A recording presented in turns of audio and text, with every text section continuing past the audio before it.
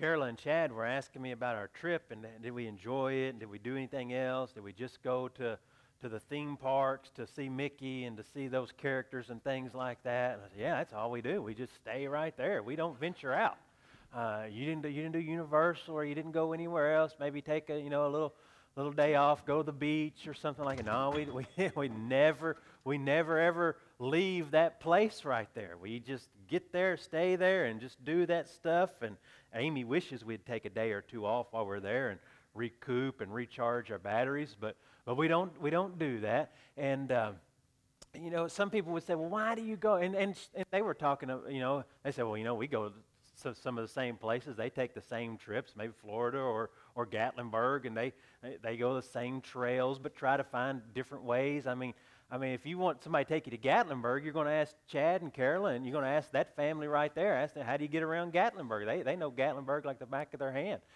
They just go there. And so people, why do you go to Disney all the time? Why do you like going there? Well, I enjoy going there. Like I said, Amy tolerates it. She goes along with me, and the kids love it. And don't you? Yes, you do. And I love it too, but I have a conquering thing about it. And she picked it, she nailed it last time we went. She said he wants to conquer it, and I do. We're men, we want to conquer things. I want to, it's not going to whoop me, I'm going to whoop it, and I'll keep coming back until I'm victorious. And that's the way guys are, so I want to conquer that thing. There's another reason I go as well, and since we have a couple of minutes here, I'm going to tell you this because I'd like to share it later, but I will forget. Another reason I do go there, and I go there with my eyes open, and I really should be more attuned to it when I'm at home as well, and you should be as well. But I go there with the intention that you're going to meet a lot of people from different countries when you go there. A lot of they're just from everywhere. The workers there, the cast members, the employees, people that are on vacation and taking everything in. And you get the opportunity to be a good example. You get the opportunity to share while you're there. You get the opportunity to not be the grouchy old nag or hag or the donkey's backside while you're there. Just because somebody cuts in line does not mean that you have to get upset. Now, did I speak up one time when somebody cut in line? Well, I kind of did. It was we'd been there an hour, and then somebody came up, and they wanted to come right in front of us and all these other people. And we're like, we've been here. That's why we got here an hour earlier. And you're here 1 minute before the show starts, and you can't cut in like that. But anyway, it gives you an opportunity to be a good witness. And I'm going to give you a couple examples. And I really, and I tell you this all the time, I've got to learn to take it to the next step and close the deal when the door is open. We've watched William Fay give his testimony, and I'm thinking, man, if William Fay would have been with me when we went through that study, How to Share Jesus Without Fear, if he'd have been with me, I got to sit with him for just a little bit and watch him close the deal. I'm terrible about closing the deal, but we were at a restaurant on a lunch, and the neighbors, the group sitting next to us, the family sitting next to us, whether they did it intentionally or it was unintentional, but they left without paying for their meal, and it was a high dollar meal too. The server, she's working for tips. She's getting tips. I mean, I don't know what her hourly wage is, but she's expecting some tips. And the tip that should have been with this meal should have been a considerable amount of money. And so we saw the family leave, and Amy's like, I think they left without paying for their meal. And maybe just in the hustle and bustle of everything, they just absent-minded, they just walked out. I don't know. So I give them the benefit of the doubt. So I asked the waitress, who was ours as well, I said, did our neighbors leave without paying for the meal? And she said, yes, but don't you worry about that. Disney's got their name. They'll take care of this. You don't have to worry about that. I said, that's fine, but you're not going to get your tip. So I said, let me give you something. Let me give you what I have here in my wallet. Let me just give you. I thought she was going to cry. She did. She looked like she was going to cry. She appreciated that a whole lot. And I only did that because I've had other people show me grace and mercy and give me blessings really throughout the last few years. I've seen people go above and beyond and bless me in certain ways. And I've always got this mentality now. I'm starting to live with this mentality. Can I bless somebody else? Because I need to do that for the glory of God. And I really should have closed the deal a little bit better with this lady and said, I'm doing it because, I feel it's the right thing to do. I should have said something, but I didn't. I'm going to learn from this, hopefully. And then on the way home, in the plane there, when we flew back into Memphis, and there was this lady. As soon as that plane got off the ground, she's going to the bathroom. And her husband was sitting in the front of the plane. She was in the back. I thought something's a little different about this lady. And the guy sitting next to me, she asked him, she said, do you want to move in here? Because she came back. She had to get up again. She asked him, I'm sorry, my belly's hurt, and you want to sit here in the middle so I can just be on the aisle so I can go to the bathroom about 5 or 6 times during this 2-hour flight or something. And finally, I just kind of closed the book I had, left it on my lap, and she sat down again. And I just asked her, I said, how you doing? You fly much? And she says, oh, yeah, I fly all the time. I'm thinking, well, you're not acting like it. I'm the one that should be nervous here. But so let's talk, and I'll try to take your mind off of this. So we start talking for a while. She saw my little Disney wristband that I had on to get in the park there. And she says, oh, were you at Disney? I said, yeah, we were. She says, we were too. And so we talked the whole time about Disney. Talk about Disney. What else can you do? That's a great thing to talk about, Disney. And I had a book there on my lap, and she said, what's this you're reading? I've been asked to teach at West Kentucky, teach an Old Testament class.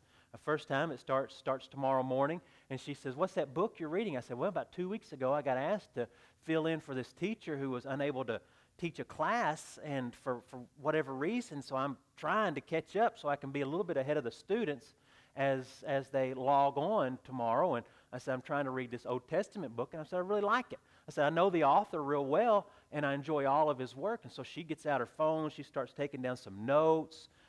She had already been writing down Disney stuff. So I got to talk about Disney and Jesus on the way home. And I thought, that's the greatest trip ever. That's 2 great things to be talking about right there on the flight home.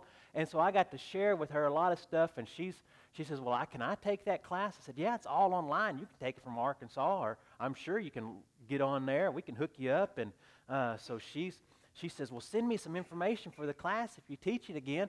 So I did that, and she said she's Catholic. She'd been through confirmation. She says, but there was never a connection with God. And so we had a really good discussion about all that stuff, and I believe she realized that, and I'm almost 100% sure, 99.9% sure that she does not attend church anywhere. And hopefully during that 45 minutes there that we talked, that she realized that there is more to God than just going to a Catholic or Christian school and going through some kind of class that says you're confirmed, and that she knows that she needs to have a relationship with God. But I should have done a better job of finalizing that and asking her. She does understand sin. She knows that.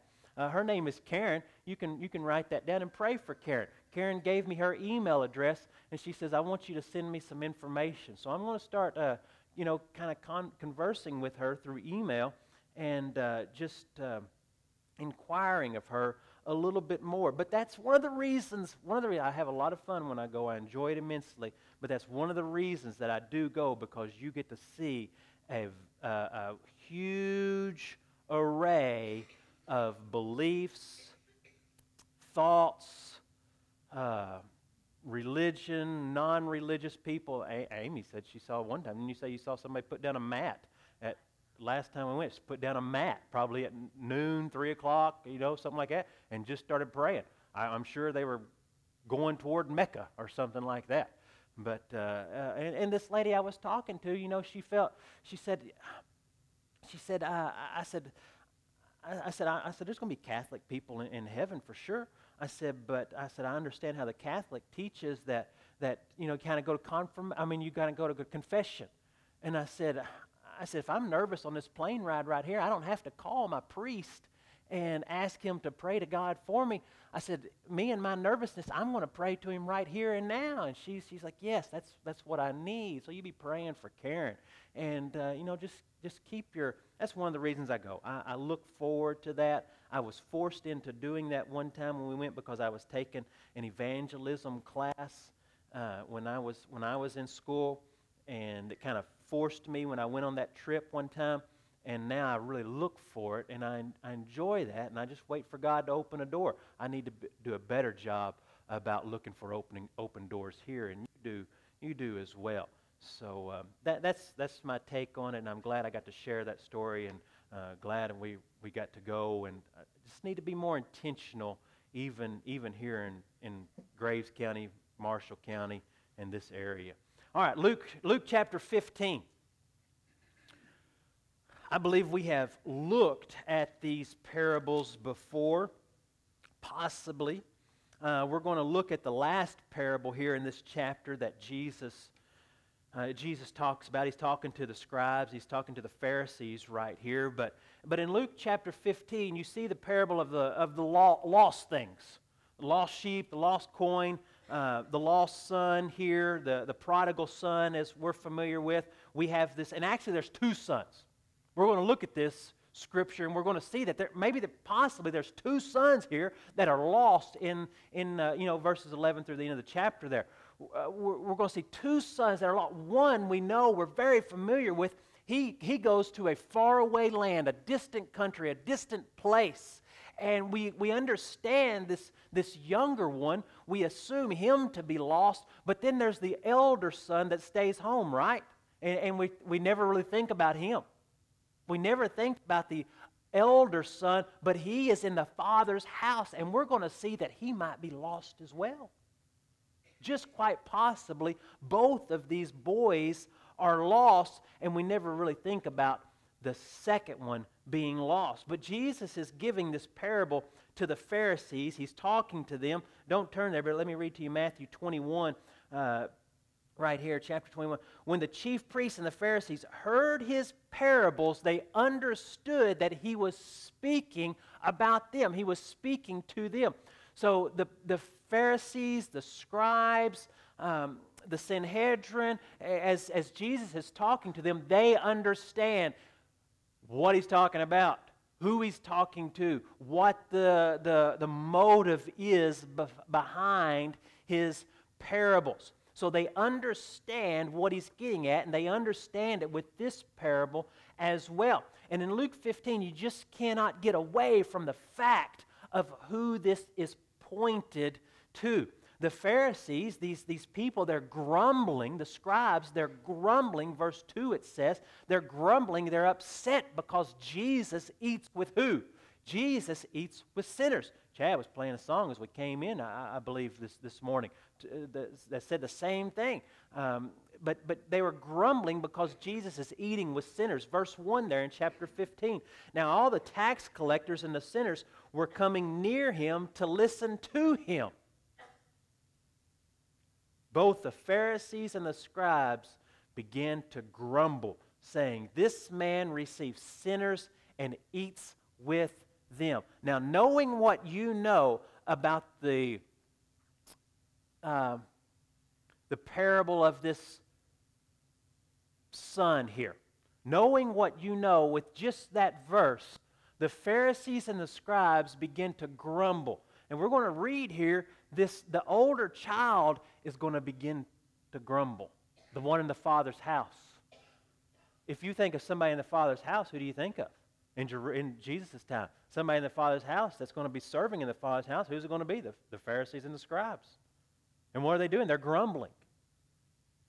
And we're going to find that this elder son who is in the Father's house is grumbling because the Father is receiving a lost person. Jesus is receiving lost people. The church is ticked off. The church is upset. They smell different than us. They're not as clean as us. They don't dress like me. They don't wear, they didn't iron their clothes before they came to church. They look a little raggedy. And we think, well, that's not the appearance to give. They don't have good grammar. They don't have good vocabulary. They don't. Maybe they share off-color jokes, and that offends and that upsets you. Let God work on them. Let God convict them. God's still convicting me. There were some things that God convicted me immediately of. There are some things that are a process that God is separating me from. So we can see the older boy. We can see that who Jesus is talking to right here just by through these two verses when we get to looking at him here in just a moment. So they're grumbling. They're upset. They're grumbling, they're upset. So Jesus brings these three parables right here: the lost sheep, the lost coin, and the lost son. Now, a lot of scholars would say that Jesus' point of emphasis here is the younger. The younger son is what the text is all about and what Jesus was really wanting to drive home. And when celebration comes, we usually stop there. We usually stop reading this parable when we get to the point the younger son comes home and the father throws a big party for him and everybody celebrates and everybody's happy. And a lot of scholars would say that's the motive behind this. Then there's other scholars who would come in and say, oh, no, it's all about the elder son. His parable is all about the elder son who is at home with the father. So Jesus is looking at the legalist here. He's looking at the Pharisees and the scribes, and he's saying, I even want you, the ones in the Father's house, to come into a relationship with him. I even want you to come home. So Jesus is showing and he's saying, those that appear the closest to the Father can often be the ones who are farthest away from the Father. Here's the first thing. We're far away. We are far away from the Father when we reject what brings him joy. Verse 25. You know this story, so we'll just move into it. Now his older son was in the field. Remember, the younger has come to the father. I want my inheritance. He's a younger son. He did not get half. He would have gotten a third of the inheritance. At best would have been his allotment. He comes to the father. He says, I want to cash out right now and I want to go. And we know he goes. He spends his money on fast cars, fast women, and fast living, or however you want to say it. But he does all that. And where does he find himself? He finds himself in that pig's pit. And he says, look, even these pigs have better stuff to eat than me. I need to go back. He comes to his senses. And on his way home, he's rehearsing the whole time. What am I going to say to the Father? What am I going to say to the Father? How am I going to grovel up to the Father? How am I going to pay penance for what I've done, for the shame that I've brought on my Father's name? And what does the Father do? The Father says, shh. Not a word is needed. The Father grabs the wayward individual and clutches him. See, that's a picture of you too. You go back to the Father and you ask forgiveness. You don't have to rehearse what you need to say. The Father is there with open arms, ready to embrace you. But now the older brother. The older son was in the field, and when he came and approached the house, he heard music and dancing. So the older son has been uninformed of what's going on. And he didn't have text messaging back. He didn't have a cell phone in his pocket. I mean, maybe they sent out a smoke signal or something to tell him to come back to the house. Something was going on. Maybe he smelled some barbecue cooking and his belly got a little grumbly, so he walks back to the house. The older son was in the field doing whatever he was supposed to be doing out there, tending crops, working. We really don't know, but at some point in the day, it's time for him to go back to the house, or he realizes something is going on. He goes back to the house, and what does he find? He approaches the house and he hears music. Now that music that the word is right there is symphony. It's an orchestra. There's a lot of instruments being played. It's not just like a flute or a little recorder. That would have been maybe commonplace even in this person's culture, even in this time. But that's not what it is. There is a whole orchestra that he hears. And it says not only that, but he hears music and he hears dancing going on. He senses, he hears that dancing. He hears a chorus. There's loud commotion from the house as he approaches that. So there's music, there's singing, there's a chorus, which is the dancing, and he hears all of this as he approached the house. Now this is probably something that this son had never experienced before, at least probably pretty sure not to this level. And he's wondering, what in the world is going on? I hear the sound of music, I hear dancing, I hear singing, I hear laughter. He senses joy in the Father's house. Now, there's some people that get upset when there's joy in the church, too. So he calls a servant. He summoned, verse 26, he summoned one of the servants and began inquiring what these things could be. So what's going on? How come I didn't know about this? What's happening in there? What's all this commotion? What's all this joy? What's all this excitement that is building up that I feel out here? Verse 27. The servant says to him, your brother, just imagine how ecstatic maybe this servant might have been. He says to him, your brother has come and your father has killed the fattened calf because he has received him back safe and sound. So your brother is here. Aren't you excited? Wouldn't you think? You would think everybody's excited. The father's happy. The household is happy. The servant is happy. There's a big meal going on. Everybody's happy. Verse 28. What do we see here in verse 28? He became angry. Why would he be angry? Why is the older angry? He has this anger when we are far away from the Father. We reject what brings him joy. And the older son is rejecting what has brought the Father joy. We do that. We do that. We want everybody to be as upset as we are. Something happens. We want everybody to feel the same way we feel. Don't put a good spin on it. Don't put a good tone on it. Don't try to make it feel warm and fuzzy. That's what we do. We want everybody to be on the same level we are. We want to bring people down. And so this elder son, he's upset. He's upset because his heart is not in tune with the Father's heart. He's not on the same plane as the Father.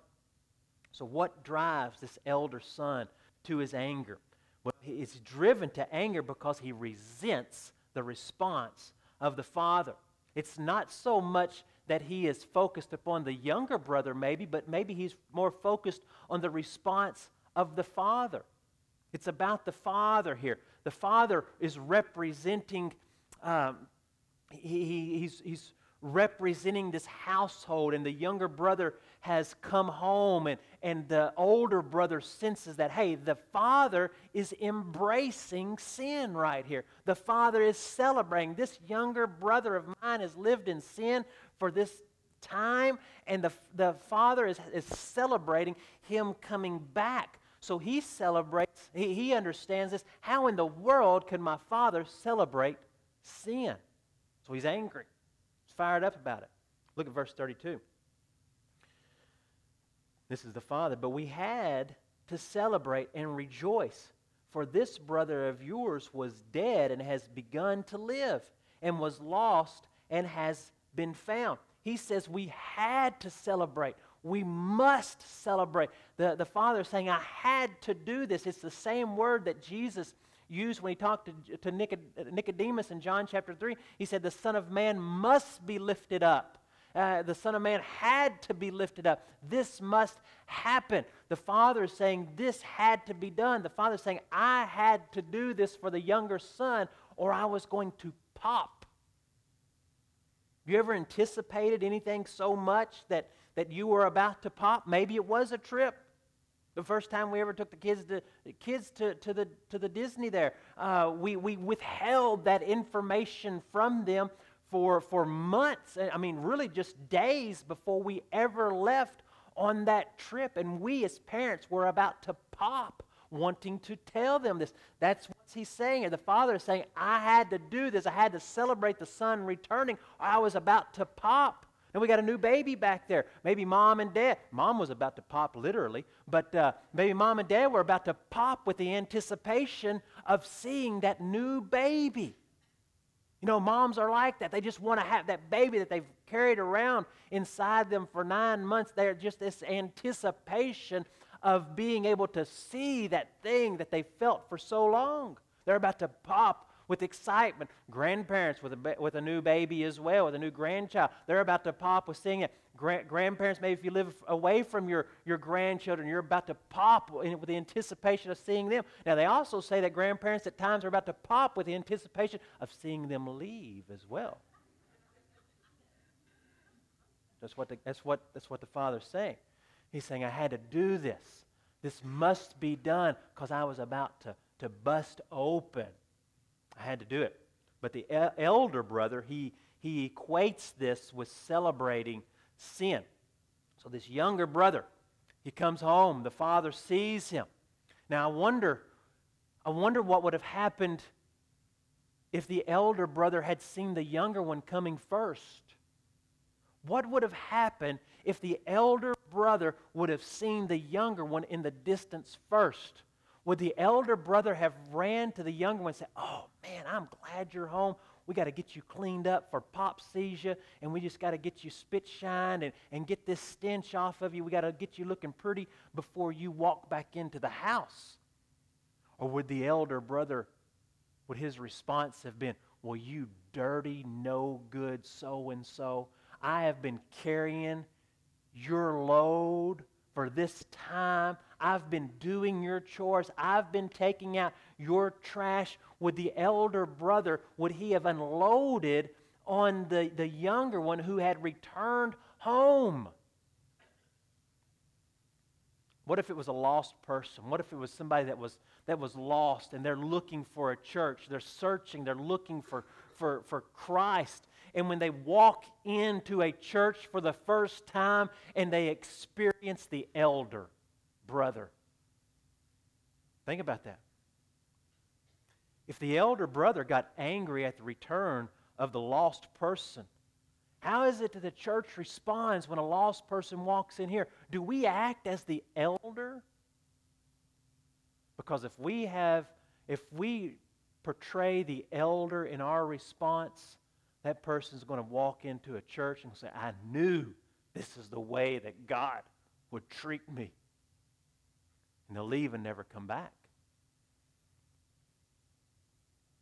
Are we excited to see the lost come in? Or do we have an elder brother mentality? Where have you been all this time? I've been doing the work for you. What happens?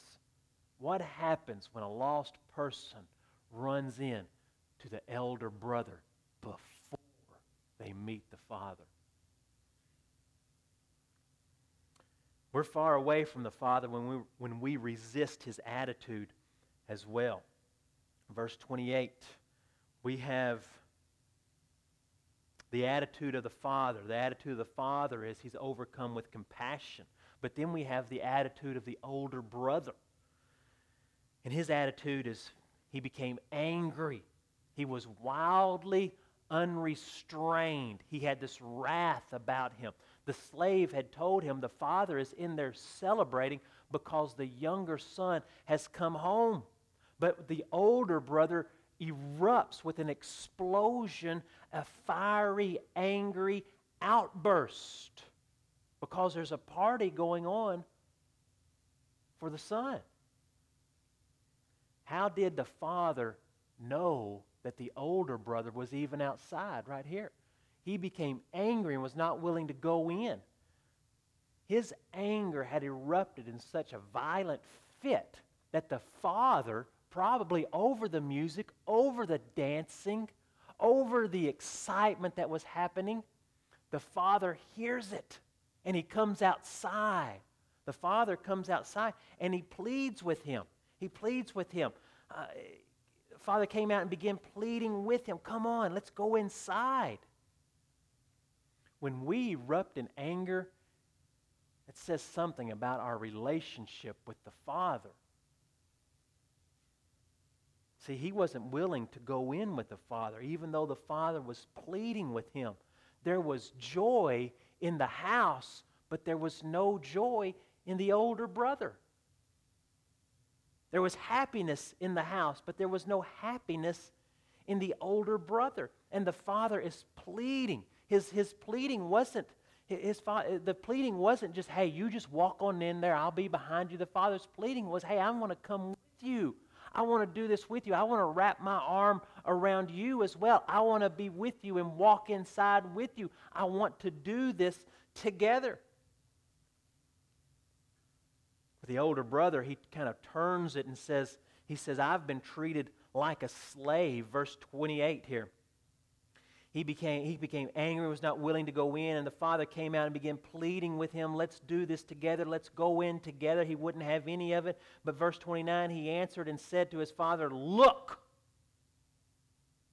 for so many years I've been serving you. It's like the Greek word for slave. I've been your slave for so many years. There's no happiness here. There's no joy here. There's no vision. I don't see anything greater, any plans better. It's drudgery. It's slavery. It's just another day in the Father's house to me. That's what's been going on. That's what he says. For so many years I've been serving you. Then he has this attitude of a slave. Then he has this attitude of superiority. He says, I've never neglected a command of yours. And if you can't believe that's right. It sounds like the publican in Luke chapter 18 who said, I've never neglected a commandment of yours. I've kept all of the rules. I'm the righteous one. Sounds like the same thing. The older brother is saying, I didn't do this, I didn't do that. I've done everything that you've asked. I've lived the right way. So now you, the Father, you have an obligation to me, and that's the way we treat God. See, you can be lost in sitting here today because you think, I've lived a good life, I've been a nice person, I've treated others well, and God is obligated to serve me, to meet my wants. God is never obligated to do what we think he should do. See, this elder brother had this mentality of a legalism.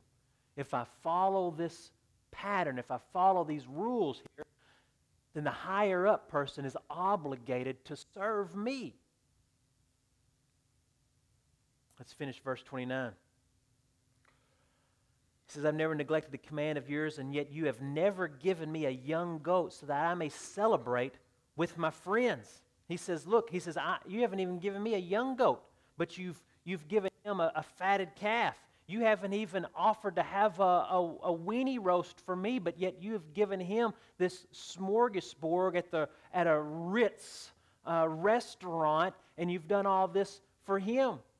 See, the elder brother was worried about what he was going to get. Verse 12, the younger of them said to his father, Father, give me the share of the estate that falls to me. So he divided his wealth between them. I told you the younger brother only got 1/3 at best of what the inheritance was. The older brother got 2/3 of everything that the father had. The younger brother was focused not on the much that he had, but he was focused on the minuscule little that he didn't get of the brothers.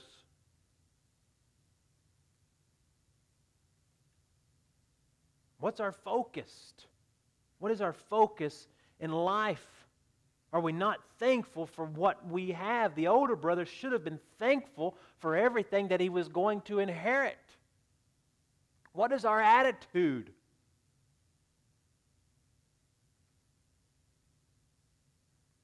His attitude was his unthankfulness, this indifference here. He says, I wanted to celebrate with my friends. The older brother was not interested in the father. He had very little interest in the father. He says, I want to celebrate with my friends, my peers. He says, he didn't say anything about fellowshipping with the father. He wanted to do his own thing as well. We all know the younger brother wanted to do his own thing. Now we see that the older brother had a problem with doing his own thing as well. And where did he live? He lived in the father's house. He was close to the father. He doesn't even address the father by name. Verse 29, it says he said to the father, but his words were, as Jesus spoke them, look, I've been serving you, command of yours, and yet you have never given me anything. He says, you look here, I've done this for you, but he never calls him father. He never has this intimate communication, this intimate response to say that there's something more between them. Verse 30. But when this, boy, you just hear those S's rolling off right there. But when this, like a serpent in the garden that came up and spread a lie, sounds like Satan has infected the older brother's ear as well. But when this son of yours came, who has devoured your wealth with prostitutes, you killed the fattened calf for him. He says, you're responsible for this, Father. You're embracing this. So far, this parable has been kind of depressing. But what's the question? The question is, we see in the early part of chapter 15, the shepherd finds the lost sheep. The woman finds the lost coin. But does the elder son ever come back into the father's house? We're not really told. Remember, Jesus is addressing the Pharisees here. He's addressing the people that are the legalists. We talked about that at the beginning. He says, you're the older brother. I care for you, is what the Father is saying here. I care for you. No matter how far you get away from the Father, no matter if you're the younger brother and you have ventured to a faraway land and you have turned your back on the Father and you have walked away from Him for years, it says, Father is ready to celebrate your return. It doesn't matter if you're that prodigal child or if you're the child that has come to church your whole life and thinks you're owed something. The Father loves you too. The Father loves both of them. Jesus is saying, you need to come to me. That's what He's saying. He says, it doesn't matter if you're far away or if you're sitting in the Father's house this morning. Jesus says, come to me. Come to me. Those who appear the closest to the Father can be those that are the furthest away. Those that are in the church can be the ones who are just hard-headed enough to say that I can do it on my own. Those that are in the church can be the ones that are just stubborn enough that can say at the end of their life, say, well, I attended church 75% of the time. Surely God will let me in. He owes me that. But you never directed your heart toward the Father to even call Him Father. See? You see? You're that one who's saying, look, I deserve. Look. The first thing you need to do is address Him as Father. He is saying, come to me, to you today. Okay? Let's bow your head. I'm going to ask you to bow your head. Go ahead and stand up as they're going to play this last song for us.